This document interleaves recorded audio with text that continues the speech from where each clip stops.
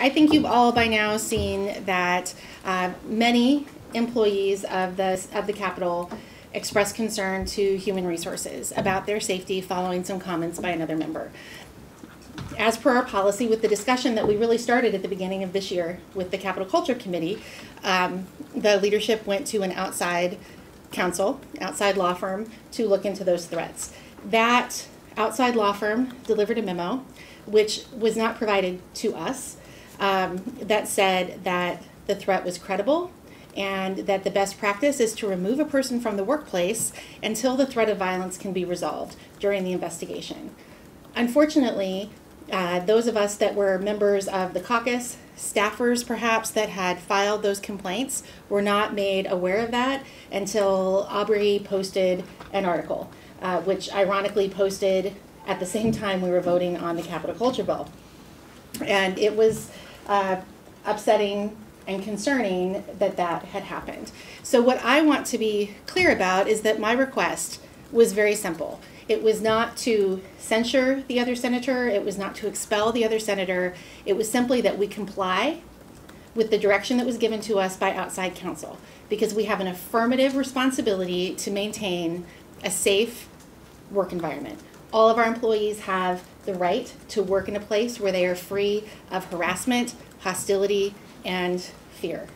We've just paid $1 million because we hadn't gotten it right before. At this point, on the last day of session, given where we started on the first day of session, I would have hoped that it was better. So my request was that he just stay off the floor until we can get through the process. Yesterday, he agreed to do that. And I appreciated Senator Bertschiger and Senator Courtney encouraging him to do so. This morning, that was not the case.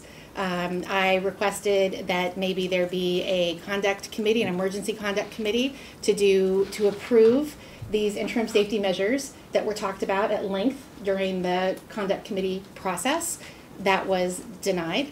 I asked that Senator Boquist be able to vote on the bills, much as I did, that he could stay off the floor and either come in and vote as the votes were called, or that he could vote at the end of the day through a rule suspension.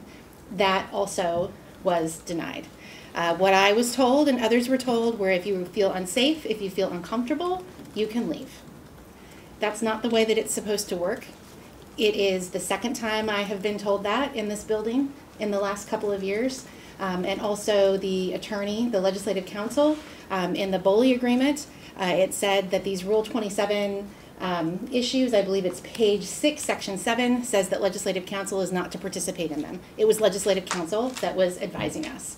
So my absence from the floor was not because I was concerned that I was in immediate harm.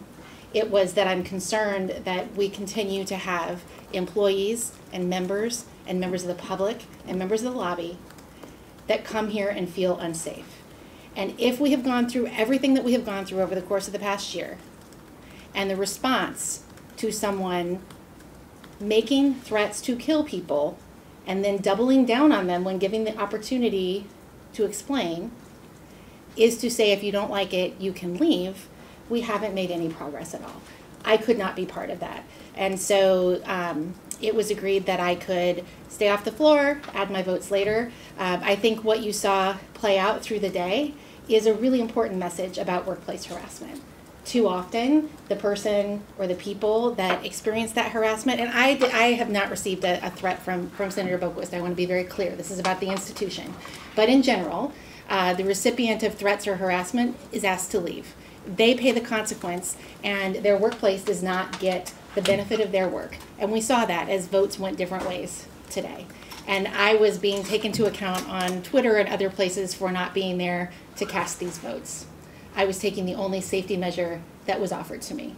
When I came back, the Republicans vocally wanted to deny me the ability to cast a vote that was set up that way as a safety measure. And further, what was perhaps most offensive of all was the call of the Senate. They're knowing that I was off the floor as a safety measure because the person who created the safety issue wasn't off the floor and tried to compel me to come to a place that I had been excused from because another member had made threats of violence. That is a problem with our culture. That is a problem that the other caucus needs to address. That is a record that they built for themselves today, and I'm deeply disappointed in that.